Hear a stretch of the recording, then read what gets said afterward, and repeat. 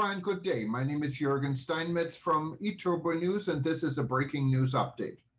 For more news updates and shows, please go to youtube.com/travel news group. youtube.com/travel news group. Here's our update. 118% vaccinated Gibraltar cancels Christmas over new COVID-19 spike. More than 118% of Gibraltar's population are fully vaccinated against COVID-19, with this figure stretching beyond 100% due to doses given to Spaniards who cross the border to work or visit the territory every day. Gibraltar's entire adult population has been fully vaccinated since March 2021.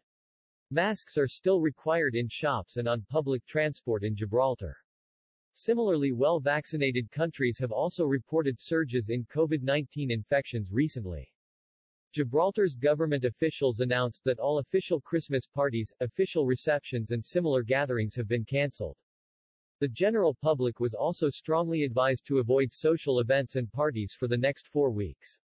For all group activities, outdoor spaces are recommended over indoor ones, touching and hugging is discouraged, and mask wearing is advised.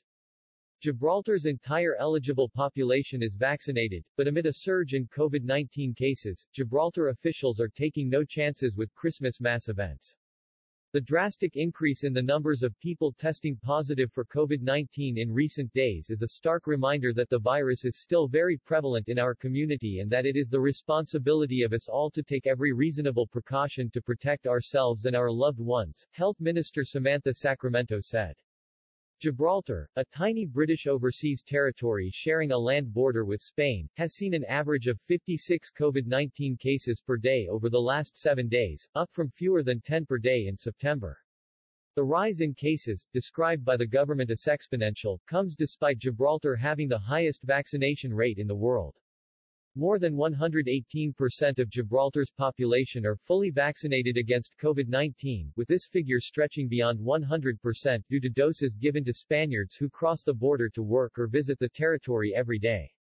Gibraltar's entire adult population has been fully vaccinated since March, and masks are still required in shops and on public transport. Gibraltar is currently administering booster doses to the over 40s, healthcare workers, and other vulnerable groups, and administering vaccines to children aged between 5 and 12. Similarly, well-vaccinated countries have also reported surges in COVID-19 infections recently.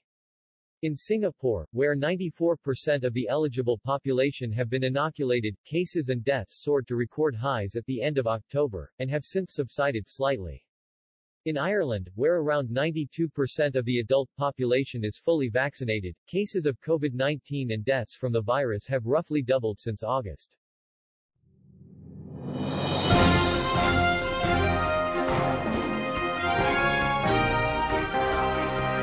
Thank you for listening to our news update. There's more on youtube.com/travel news group, or you can read us, of course, in going to our news portal at eTurboNews.com or travelnews.online.